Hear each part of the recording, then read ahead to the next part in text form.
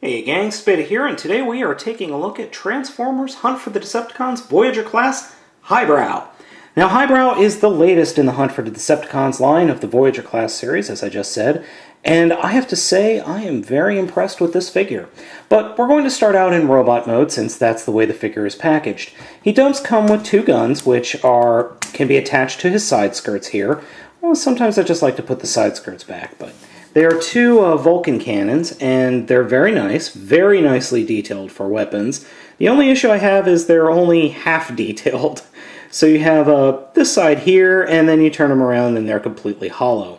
That just has to do with the way that the weapons were made. They were made in a cast, so that's just the way they work. So each hand can hold one of the weapons very easily, as you can see. I won't bother with the other one. This figure is in robot mode. Is this sky blue, which I'll explain when we get him into vehicle mode. This nice tan, or charcoal highlights, and it just looks like it's just a very nice looking figure. His head sculpt is actually very nice as well. It's, as you can see, very much an aviator head sculpt, and it has really nice light piping in the back, which you can see right there. I really, really dig the look of this figure. It's very, very Autobot to me. So, in this mode, he has a attack gimmick. You take the fist and rotate that into the forearm, then take the entire forearm and fold it forward, and then you have his attack gimmick. Push down on the engine and the blades spin. So that's his attack gimmick. Robot mode is nicely posable. Arms have full 360-degree rotation. They've got in and out movement. The elbows are standard pivot joint. Well, fists don't move though, unfortunately. Legs, good amount of articulation. Unfortunately, some of the transformation bits do get in the way. And then he's got some side articulation here. And then his feet are very articulated. I mean, really articulated. You get a lot of movement here, and you can get off some very nice poses with this guy. My chief complaint of this mode is his arms. This has to do with the transformation, I realize that, but if you look at the figure, the arm is not straight. It goes down. If you follow the natural progression of a hand, it should be over right where the tip of the Vulcan gun is. That's where the fist should be, is right about here. It's off to the side, and that really, really just throws my eye off. That's just a nitpick on me. The other thing I have an issue with is his hip joints. His hip does split apart, and these ratchet joints that are his legs are actually some of the tightest joints I've ever seen, and when you try to move them, it pulls the figure in half. Oh well, I would rather have slightly tight joints than slightly loose joints. So let's go ahead and take a look at the transformation here. This is actually a pretty complex transformation, but it's fun. I had a lot of fun transforming him the first time. We're going to come around here to the back and take the canopy and rotate it up. When we do that, we'll take these kibble bits and actually just get them lined up so that they close around the canopy like that. And we'll just leave it pointing up like that. Next thing we're going to do is take his shoulder blades, or shoulder pads, and fold them out like that, or fold them so that they're kind of perpendicular to the rest of him. And then fold the entire shoulder up. As you can see, his face is now covered by his shoulder pads. And you can see where we're starting to go with this. Fold the fists down into the engine blocks, and come down to his lower torso. Flip out this landing gear, and then grab the rest of the figure down here and pull it apart. And swing the figure around, and at this point, you can lower the canopy section into place. So then we take the entire leg section, slide it up into place so it kind of snaps into place, kind of not really. You just have to kind of fiddle with it until everything gets lined up and everything slides in where it should. It's a little bit tricky, but it eventually will go in correctly. You want actually the engine part, this tab right here, to be above the leg.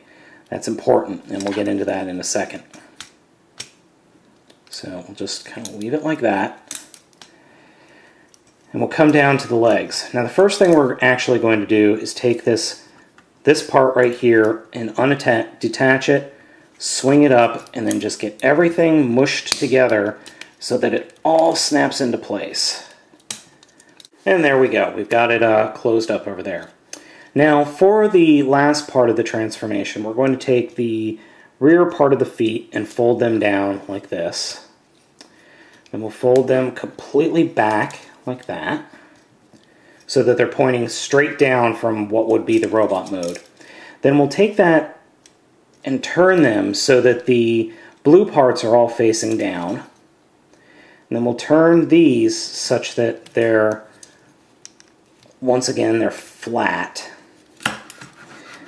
And to do that, you actually have to take the feet and fold the feet out to be the rear tail wing, or the rear wings. And these parts connect, and then these parts that we were folding out connect together, and then we can come in here and turn the toes into the rear tail wings. And finally, all we have to do is unfold the rotors so that there are four bladed rotor as opposed to a two. And then last but not least, put the guns on the figure. And here we have a very, very nice version of the P-38 Lightning. And I have to say that I absolutely adore this vehicle mode. This is one of my all-time favorite vehicle modes. The reason is it just looks fantastic. I love World War II. I love weird planes from World War II. It's just something I really, really enjoy. And this guy just is so cool looking. Now, for those of you who are plane fans, this is obvious. This is supposed to be an homage to the P-38 Lightning.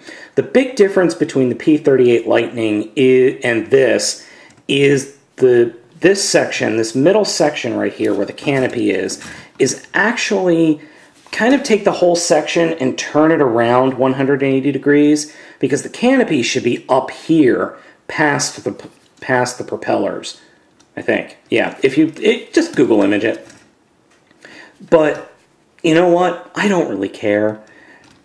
Now, something I wanted to talk about also was underneath the vehicle is powder blue.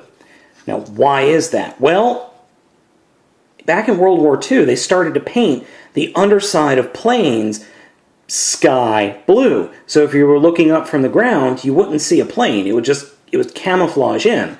Unfortunately, this figure does kind of fail that with the exhaust pipes here and the robot kibble here and all this robot kibble here and, you know, the bombs.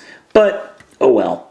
So, should you buy this figure? If you like interesting Transformers and you like World War II planes, definitely pick this up. If you're looking for a good Voyager figure, pick this up. If you're looking for a posable Voyager figure that goes on your shelf, pick this up. You know what? There are some minor issues with this figure. The transformation is a little bit convoluted. The robot mode sometimes doesn't hold together well. And I'll be honest, this figure might not be for everybody, but I really, really enjoy this figure. I really think this guy is great, and I really think it belongs in your collection. Once again, this is Spada reviewing Transformers Hunt for the Decepticons Voyager Class Highbrow, and I give him 2 thumbs up. Well, there we go. Thumbs up.